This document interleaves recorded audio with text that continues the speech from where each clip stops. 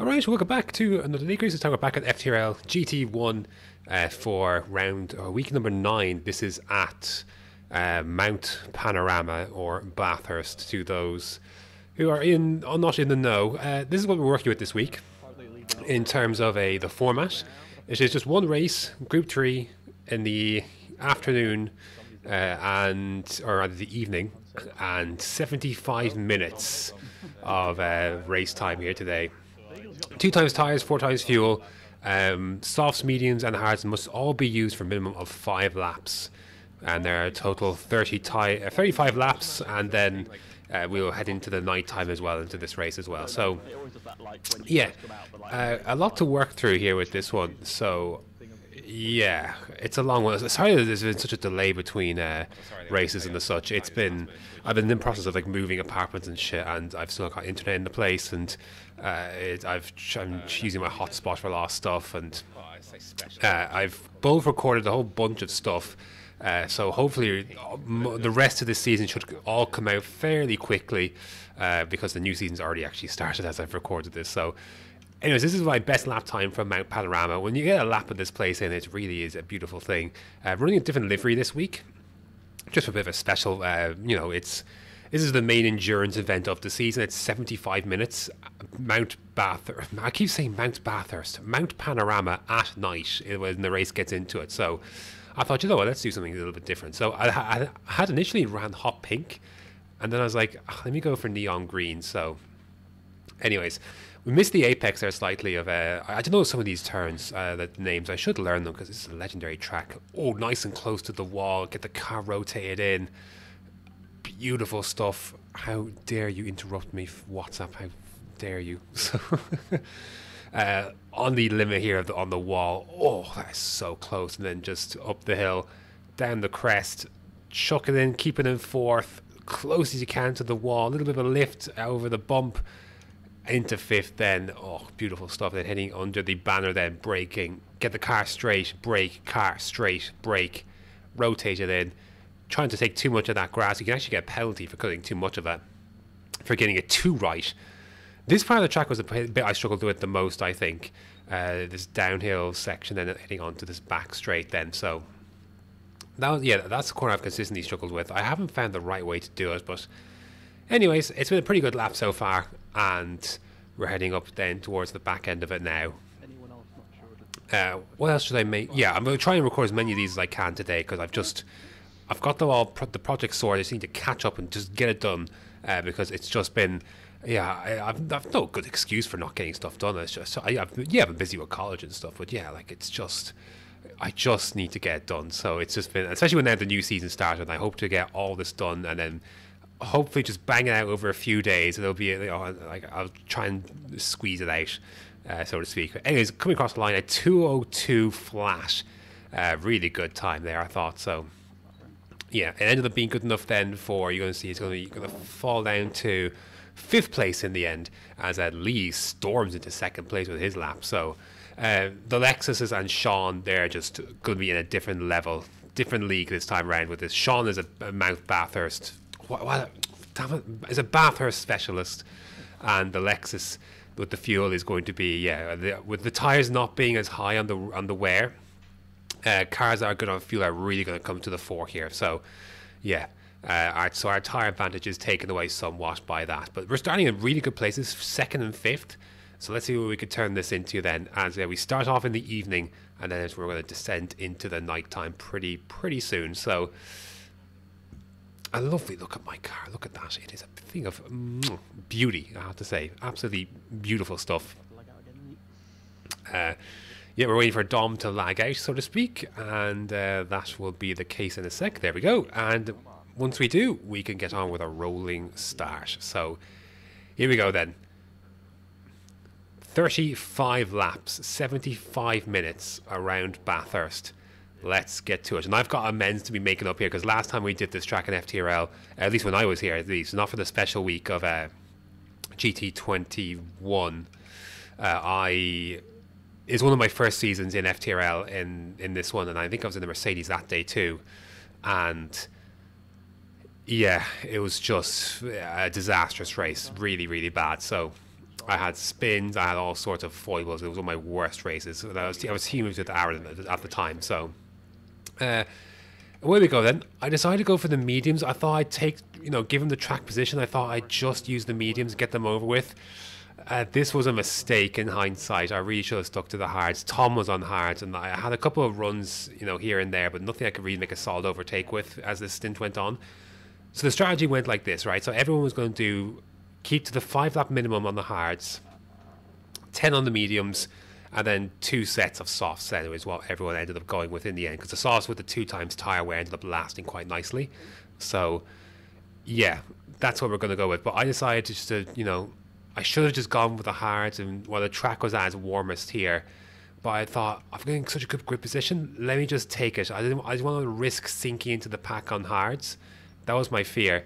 Lee has an off there. We're going to overtake him then into P4 then. So Pagani and Sean, I believe, are both on soft, so they want to get out and going as quickly as possible, and I don't blame them with their pace. Lap 5 then, you're going to see Tom is going to peel into the pits. There'll be others that peel into the pits on the hards as well. So yeah, you just want to get those out of the way. So Rom and Tom and Lee, then we decided to split the strategies, me and Lee. But I thought, you know what, now that I've got, I thought it'd be better to use the hards with less fuel and just push on these mediums now and just re-show the pace. And the pace was there, just not enough then in the end. So lap number 7, I think Biggles is on, I don't know if Biggles is on softs or not. He might be, but anyways, I did expect him to go through the move. He did. Not the cleanest one in the world, but anyways, he gets through. And we're going to try and follow him as best we can. But I suspect he may have been on softs to start. Well, I can't be too sure of that at this, especially at this stage. But anyways, we're going to stick to our plan. Lap 10, and then we're going to box and then onto the hards. And we're going to fast forward into lap 10, and you can see how quickly the light faded, because lap 10 it is pitch black essentially. So yeah, and around Bathurst, not the most lighting is not at a premium around this place. But anyways, into the pits, nice and slow.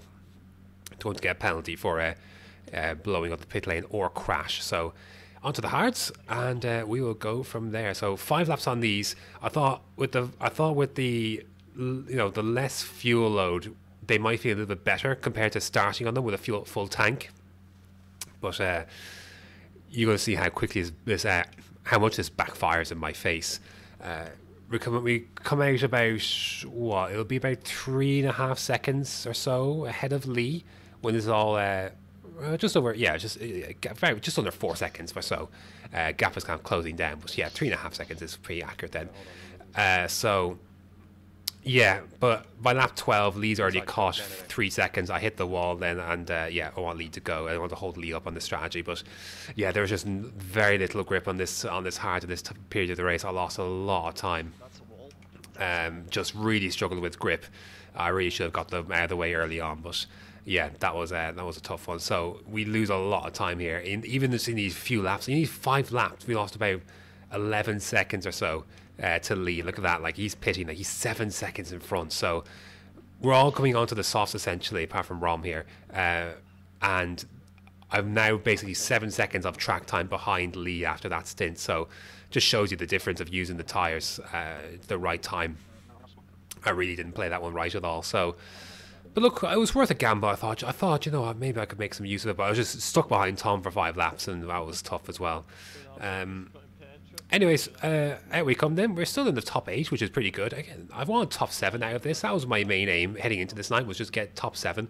That would be a good result given this track and how difficult it can be at times, and how once you make one mistake, your race can really fall apart.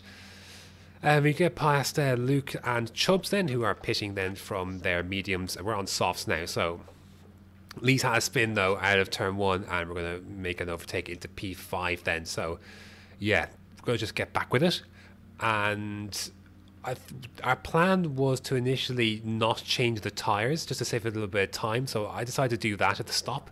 I thought this may have been worth a bit more time than it was. So like 2.7 is the gap to Lee. When we're coming into the pits, you'll see what the gap is when we exit it. Yeah, so we're going to come in, not change the tires, because the wear of them is very marginal. So I thought, is it worth losing 3 seconds of time to to actually change the tires, but you're going to see how much time we actually gain from this. So anyways, we come out of the pits, and Lee did change tires, and the gap is, you'll see in just a sec.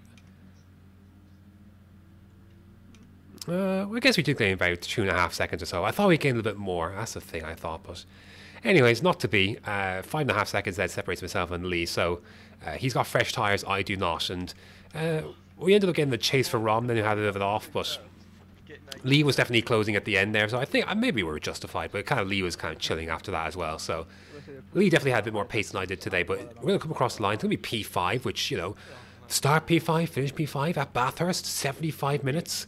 I'm pretty pleased about that, to be fair. That's a good result all round. So anyways, across the line. Good points for the team, and absolutely dominating win from Sean, 30 seconds. Whew, just incredible stuff. We finished nearly a minute behind Sean. That was incredible stuff. So anyways, Sean would have won that regardless, even if it wasn't in the Lexus. But oh my goodness, he is just rapid around this place. My goodness. So there you go then. That's the endurance event of the season, so to speak, at Bathurst at night. So difficult conditions, but we got a really good result in the end. So here's the standings. We can see we're still in 6th. So 207 points. You know, the gap, we're not a million miles away from 3rd, where Lee is. So lots to play for still this time of the season, and 3 rounds to go as well. So yeah, it should be good. Heading in then the last 3 rounds. The Constructors' Championship, then you can see we're gonna flash it up on screen in a sec, but you can see the Sim Demon boys. You can see with Ross and Tom being top 2, they'll be well out in front. We have a nice little lead then between ourselves and the Friends by Default, which is the Lexus boys. So yeah, so we got a nice little buffer, which we needed, because obviously they've had some pretty good results, and they're going to have some good results coming up here as well. So with the Lexus in hand. So yeah, that's going to do it for week number 9 of GT1. That was Bathurst. Next up is Tokyo. So that should be fun. 3 races around Tokyo South. So I think south clockwise. So yeah, that should be fun. But yeah, thanks for watching, and until next time.